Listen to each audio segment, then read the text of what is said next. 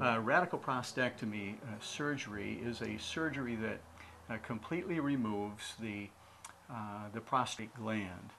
It's the only way you have of completely eradicating yourself of cancer, if in fact that cancer is localized to the gland. We're anticipating that we'll have one night stay in the hospital, and if things go well, which we're anticipating, probably leaving to go home in the afternoon of the next.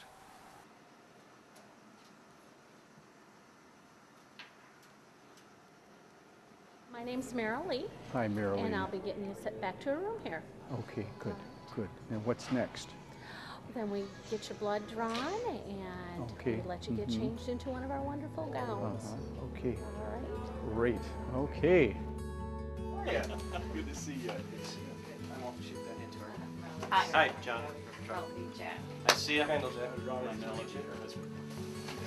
6 small incisions across your belly when you wake up. You'll have a catheter in your bladder. That'll probably be your biggest complaint, which is just fine, because you got to have something to complain about, right? Okay. Everything goes according to plan home tomorrow, and I think the surgery is scheduled for around 3 hours, but we'll stay till we're done. Don't worry about that. You'll be sleeping. It's them who's good. Well, I'm going to go change into my other blues then. Okay. Okay? Good. Good. I'll see you shortly. Dr. Nemekis will be in just a little bit. Good. Okay, thank you. We'll be out to talk to you afterwards. All right. You okay? Alrighty, this would be kisses and hugs time, guys. Okay. And then I have some happy juice for you. There you go. I love the happy juice. Oh, we gotta fix it. It looks too much like an artist here. Oh, yes. Oh yeah, we have to look nice for the camera. Yes. We're gonna disconnect all these things. We'll hook all these back up when we get in the room. See you later. We'll be there. We'll be back. We'll be out. Dream of tenderloins. Remember? Right, Ed. If you're looking for a really good tenderloin. What I expect is hopefully he'll be able to get some great cancer control, and then on top of that get good urinary control back in a reasonable time frame. Hopefully notice that his stream is a lot better afterwards, and then down the road hopefully have a good return of erectile function and be back at doing the things that he wants to do as soon as possible. Get him back to feeling like himself. I'm very comfortable with the doctor, and again, with his confidence in the surgery. He seems very personable, a good surgeon. So we're just resting in the good doc's hands and God's.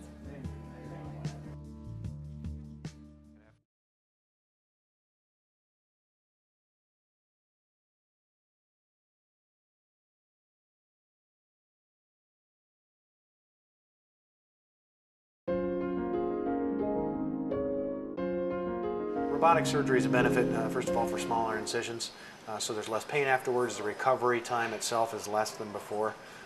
I think that the precision that's allowed from the optics, from the camera system, as well as from the wristed instruments allow hopefully a better cancer surgery, as well as all the other benefits in terms of urinary control and erectile function. Precision is really what it comes down to. Yeah.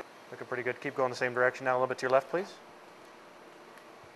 A little bit more left, hard left. Squared up on the table. Looks pretty good, straight in. Pretty.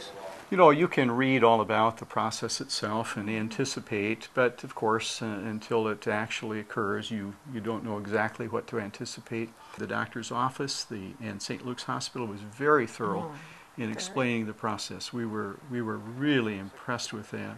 Very sensitive to our needs in going through this process and what we might be anticipating and anxious about. She would anticipate questions and of course responded to the additional questions that we had. But we have been very favorably impressed with both Dr. Rippentrop, his staff, and with St. Luke's. Sure, so we're making a total of 6 small incisions across the abdominal wall here. 4 of those will be will have robotic arms access through them. 2 of them are going to be ports that will be used by Dr. Richardson to assist. Give him a big smile there. Right now I'm just injecting some local medication in here, so hopefully when he wakes up it doesn't hurt quite as bad as it possibly could. And right now we're just putting some carbon dioxide in his belly so that we can kind of expand this, and then we can get our port in so we can take a look around.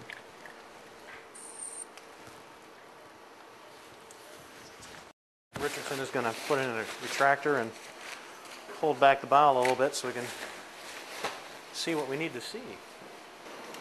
Thanks, Tim. So we're going down actually here behind the bladder a little bit. And we're going to go find a couple of glands posterior here, back behind his prostate, called the seminal vesicles. Just make a little incision across here.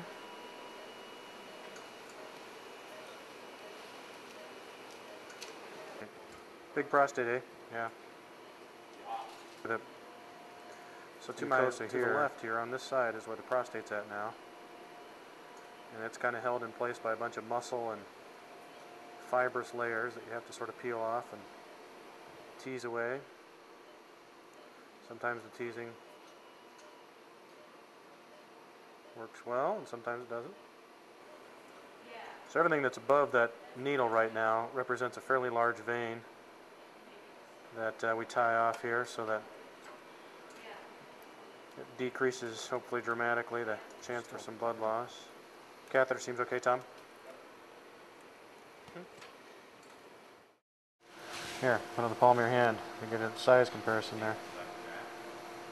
That's how big it is. Pretty big prostate, actually. Call it medium-sized. I mean, it's okay if I talk to family? Yeah. B. Thanks, guys. See you guys later. Okay.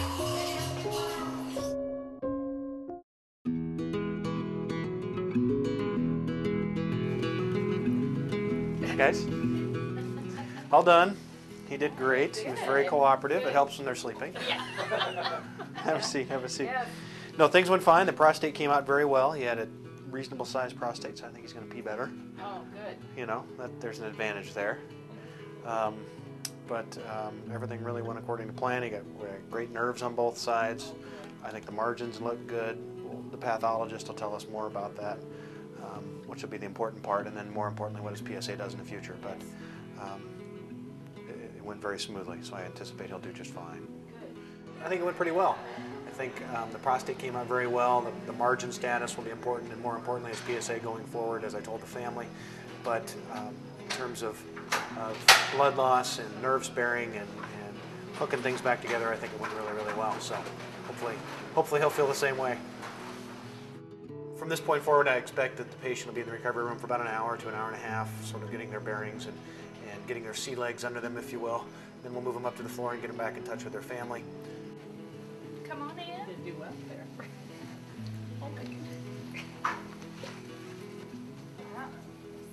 And I will be right back with his belongings. Thank you. From that point, we'll have them up and out of bed already tonight, probably on some Jello and soups, and in the morning, hopefully steak and eggs, and see about going home tomorrow. You've got company. He's half the thumbs up. Are you still awake, or are you still half sleeping there? How you doing, hon? Good, good. In terms of recovery for Mr. Mann, you know, I think that everyone is very different in terms of how they recover. His pain control hopefully will be fairly good fairly quickly, and so that'll allow him to get up and move around and do things, and what he'll realize is the more he does stuff, the more he's going to feel like doing more things. I'm right here.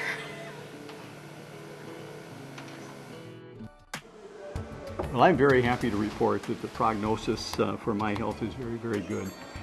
Starting with the day after surgery, Dr. Rippentrop spoke to me that the reports coming back were very, very good, and so we're very thankful for that.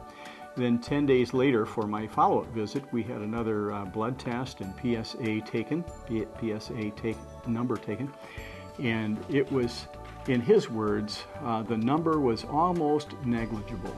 He said, "Bob, I'm so pleased."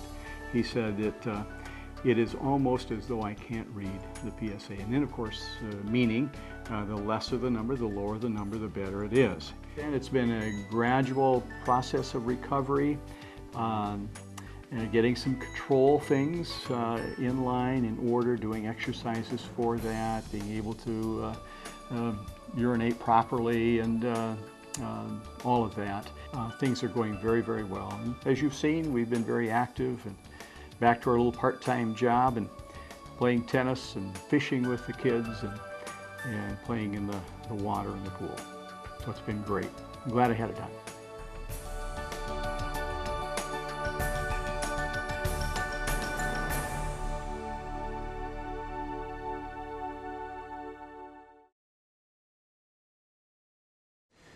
A prostatic-specific antigen, or PSA test, is a simple blood test that, combined with a digital examination, can help lead to early detection of prostate cancer.